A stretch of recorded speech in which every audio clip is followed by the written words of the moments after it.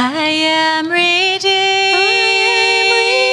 by the blood of the Lamb. By the blood of the Lamb. I am redeemed by the blood of the Lamb. By the blood of the Lamb. I am redeemed by the blood of the Lamb. Saved from sin, I know I am. All my sins are taken away, taken away. If you go there, before I do, Before I do. if you go there, before I do, Before I do. if you go there before I do, just look me up, I'll be there too. All my sins are taken away, taken away. You can talk about me, You can talk about me. just all you please, Just all you please. You can talk about me, You can talk about me. just all you please, Just all you please. You can talk about me, just all you please. I'll pray for you down on my knees. All my sins are taken away, taken away. I'm going down, to the garden to pray. To the garden to pray. I'm going down, to the garden to pray. To the garden to pray. I'm going down to the garden to pray. I was so blessed, I stayed all day. All my sins are taken away, taken away. I'm going home, on the morning train. On the morning train. I'm going home, on the morning train. On the morning train. I'm going home on the morning train. Glory, glory to his name. All my sins are taken away, taken away. All my sins are taken away, taken away. Hallelujah. For those of you who are watching the news, for those of you who know al-Baghdadi, anybody know him personally? I didn't think so. He's an ISIS leader, and they finally sent him to Happy Baghdad. So interesting. He's killed a lot of innocent people, leader of the ISIS. So whatever he has, he takes with him. And you know, there's a lot of followers. I've been studying the last few weeks on the evolution theory and atheists. Why actually shouldn't those people act like that? If we come from a monkey, may the strongest win, right?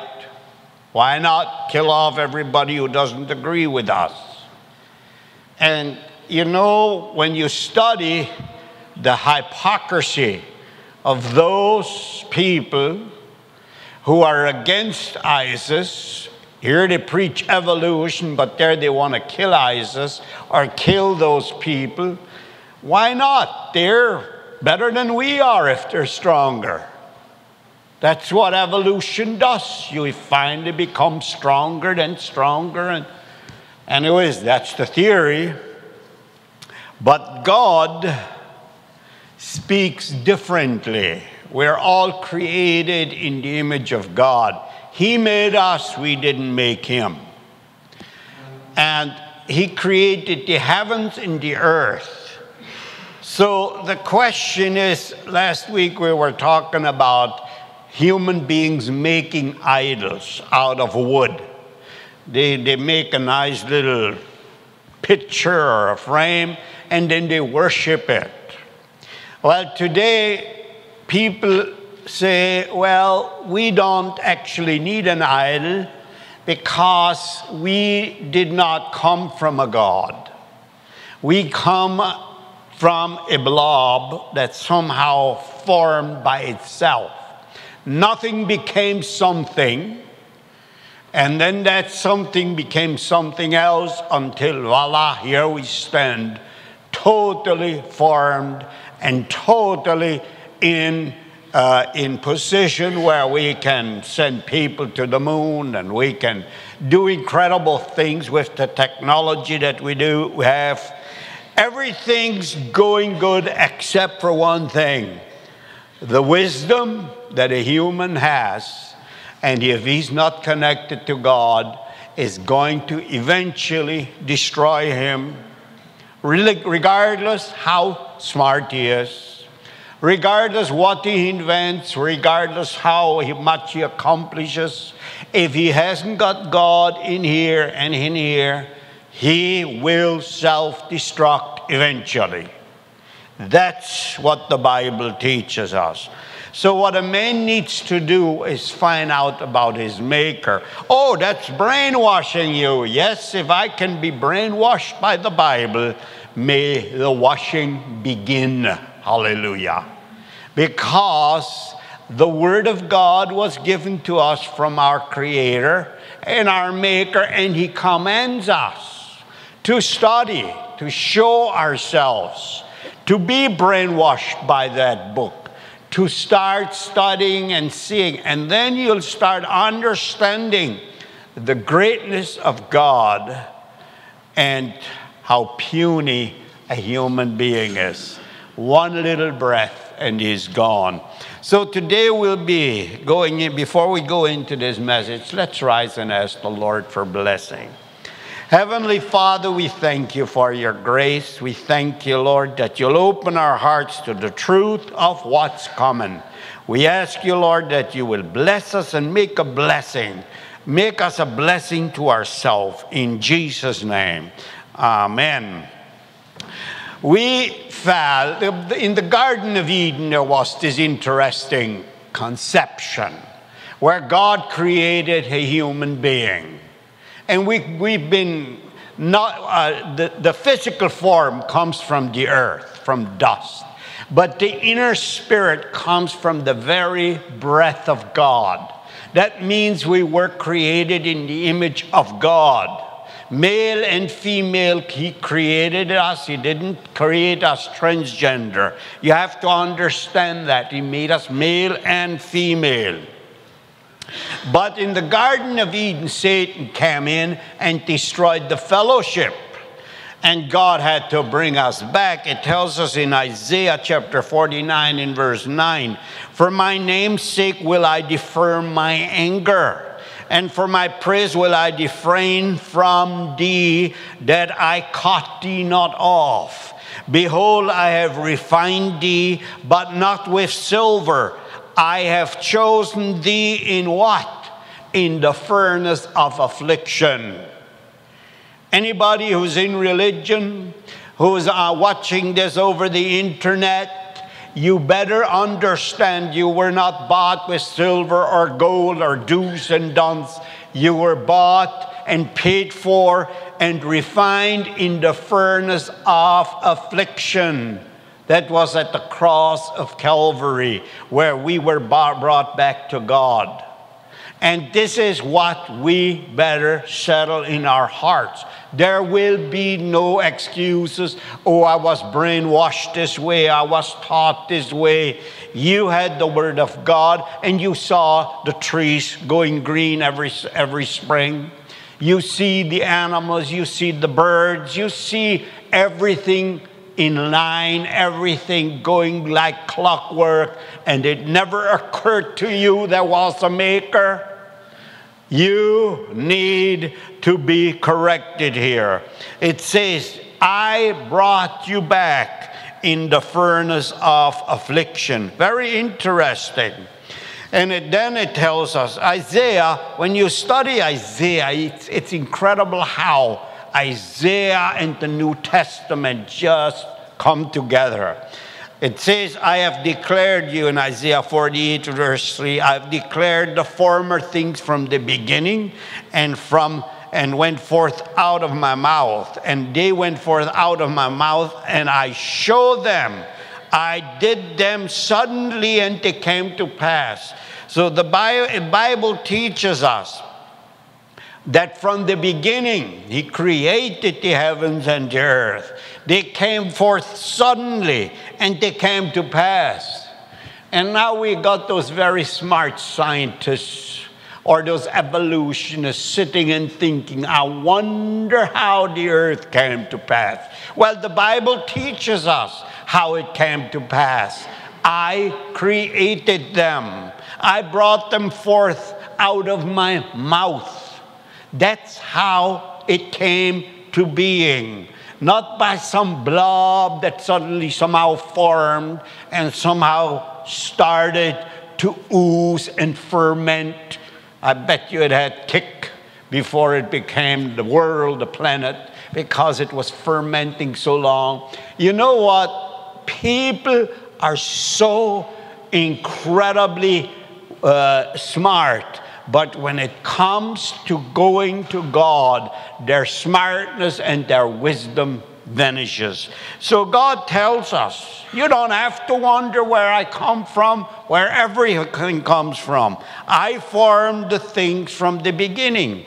In Isaiah chapter 48 in verse 5, I even from the beginning declared it to thee. Now listen to this. From the beginning, I declared it to thee. I wrote a book. Moses wrote that book. Everything was written down. And even before that, it was passed on by mouth. In the first world before the flood, they believed in God. They knew where the Garden of Eden was. They understood the cherubim over by the Garden of Eden watching the gate. They understood it. It's not that they didn't believe, but they choose to go against God. It says, I even from the beginning declared it unto thee, before it came to pass. I showed it thee, lest thou shouldst say, my idol has done them, and my graven image and my molten image has commended them. Today, they don't even have an idol. They don't even have an image. Nothing came from nothing and became something. Somehow, that doesn't make sense to me. Sorry, evolutionists. Sorry, atheists. But your theory doesn't make sense to me, even if I would be an unbeliever. It doesn't make sense. It never can make sense because the human brain cannot comprehend it. Nothing coming from nothing. Try that. You cannot even imagine eternity. Never mind, nothing came from nothing or something came from nothing. So God wants us to understand this. I have shown it to you from the beginning. It is written. Here's how it went. Here's how it works. Listen to John chapter 1 in verse 1 and 4. In the beginning was the Word, and the Word was with God, and the Word was God. The same was in the beginning with God. All things were made by him, when without him was not anything made that was made. What more do you need? For those of us who don't want to go into the Old Testament, let's try the New Testament. John chapter 1, verse 1 to 4. In the beginning was the Word, and the Word was with God, and the Word was God. The same was in the beginning with God. All things were made by him, and without him was not anything made that was made. That is the truth. Yes, call me brainwashed, but I love the washing. I love what it did to me. It made me see hope and a future.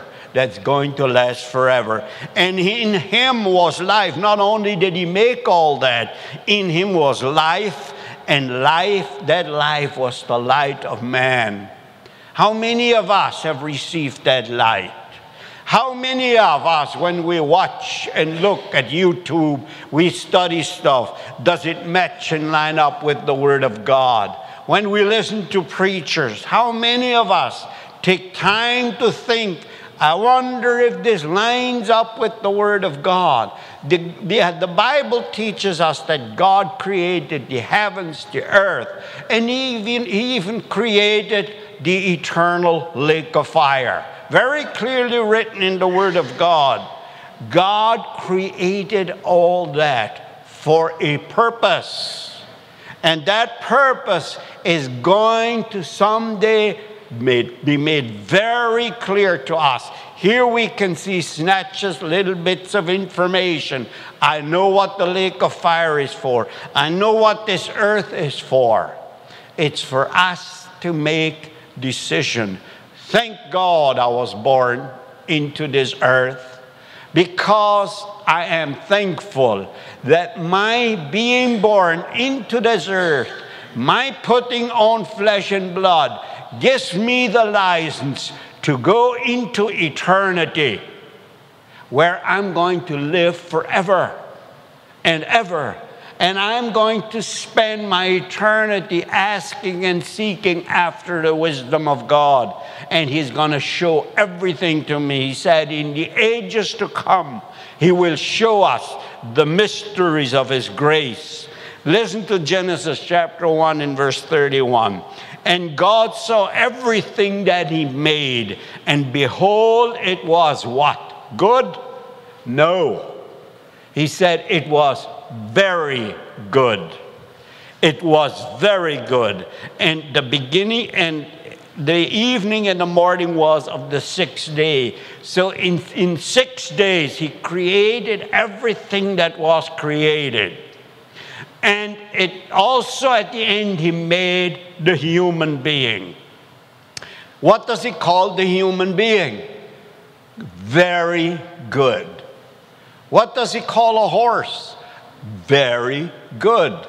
What does He call the earth, the plants, the animals? Everything He created, He called very good. Now, I wonder how all this came to being. How did that blob form in the ocean? Or how did the ocean become? There goes the stupidity of the wise people of this planet. God explaining here how everything became, and they're rejecting God and looking into their glasses of crystal and wondering how everything became. Isn't that incredibly sick in the heart and in the mind?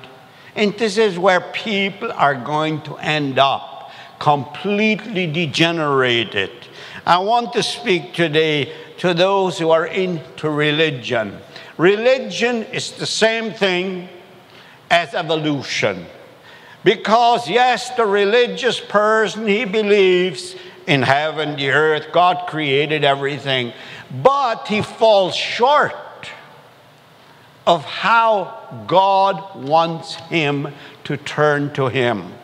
Listen, in Genesis chapter 1, verse 26, and God said, let us make man in our image, after our likeness, and let them have dominion over the fish of the sea, over the fowl of the air, over the cattle, and over all the earth, and over every creeping thing that creeps on the earth.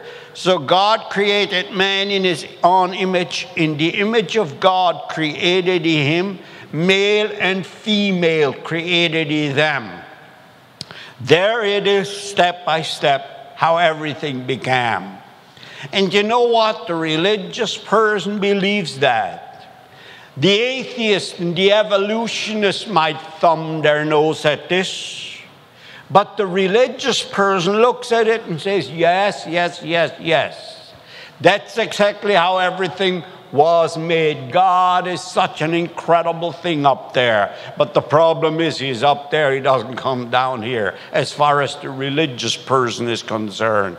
But here we see in the image of God we were created, male or female, not transgender, male and female.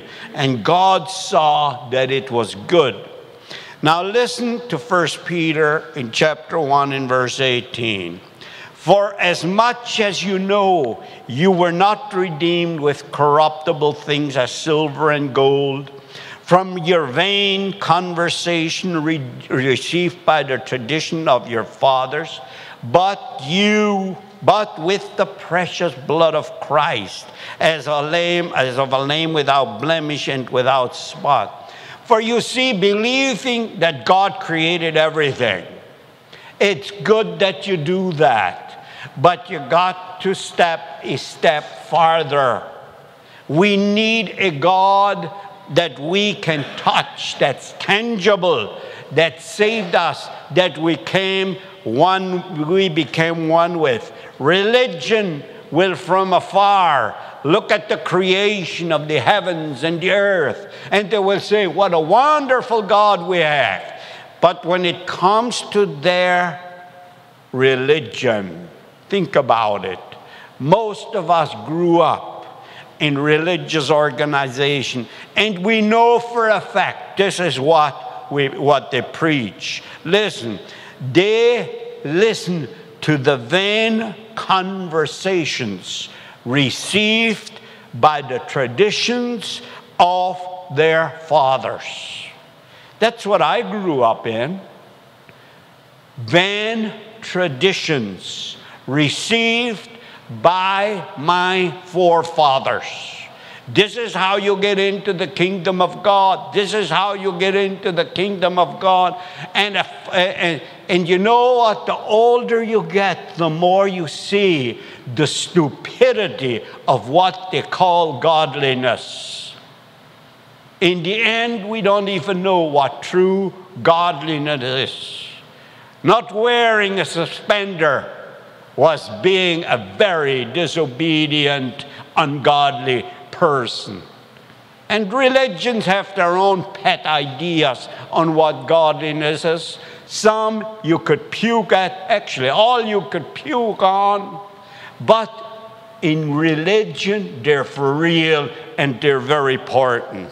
It says, but you were not saved by your traditions, but by the precious blood of Jesus, as of a lamb without blemish and without spot. So here we are. We're where God wants us to be. Completely ready for, I gotta fix my, come on. So here we are, the corruption of a human being. All these religious ideas, they will simply fail away. But when we turn to Christ, our eyes will be opened and we will see what God is and who God is.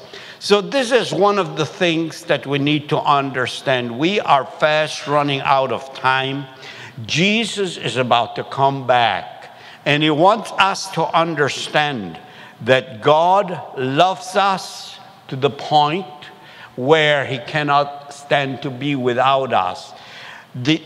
What we are seeing on TV today, people are turning away from this God. We're seeing the schools being completely taken over by brainwashing the children. The children are being taught. If you played with a doll when you were 4 and you're a boy, you may be a girl. You may be a girl if you played with a doll. If you played with a tractor, you may be a boy. You got to check yourself out. What if you ate grass as a kid? Are you now a cow? I can't figure that out. If you played with a little doll, you may be a boy. But if you ate grass, what did it tell you? Stop that stupid stuff. They didn't call you a cow and fatten you up to take you to slaughter you. But with the little kids, I studied it the other day on YouTube. In England, in the Scandinavian countries, they're taking their little kids in for hormone shots so that they can either be boys or girls. I saw an interesting picture of 3 athletes standing there. They won a marathon race. There was this girl with the silver medal, no, with the bronze medal, and there was this girl with the gold medal. And in the middle stands the one with the gold medal. And guess who he looks like? Just like any other man. But for some reason, they call him a girl. How depraved have they become? 30 years, you would never have thought this was going to happen. You couldn't conceive it. But now it's all over the news. Now there's court cases going on everywhere about this junk. Now you can see you being called what do they call people who don't agree? I don't know. You're not with us anyway. Look how crazy everything has become. And here's what the Bible teaches us. This is what's going to happen in the end. The foundations will be removed. Right will be called wrong. Good will be called bad. And this is exactly the direction we're heading. We need to open our hearts. Are we with Jesus? Who do we associate with? Are we truly with Jesus? Are our hearts clean? We better not even hang out with those who don't believe in God. If we do that, their spirit will come upon us. Because we are in dangerous times where the demonic realm is being released and people are not talking about things that maybe could happen. They are talking about things that are happening to them. Being demonically attacked physically during the night. One girl said to me, I haven't slept during the night since I was 11 because I get all those visitors every night. Who are the visitors? They come through the walls, they come through the windows. They're called demons. And she somehow has allowed them to come into her house. And now her parents did allow that. Now she has to suffer the consequences. Unless she turns wholehearted to God, these things will torment her until the day she dies. This is how it works. I've seen older men, they call it dementia or whatever, demons manifesting right in their own faces. People who were supposed to be godly, looking at you with this demonic look in their eyes. And I know for a fact where that comes from, because they have been flirting with the Word of God in a way that they shouldn't have. The Word is true. You don't deny it. You simply turn to it, study it, and make sure that you lean on it. It's good to be brainwashed by the Word of God. So open your heart to this and become a blessing to yourself. Amen. When peace like a river attendeth my way, when sorrows like sea billows roll, whatever my lot thou hast taught me to say, it is well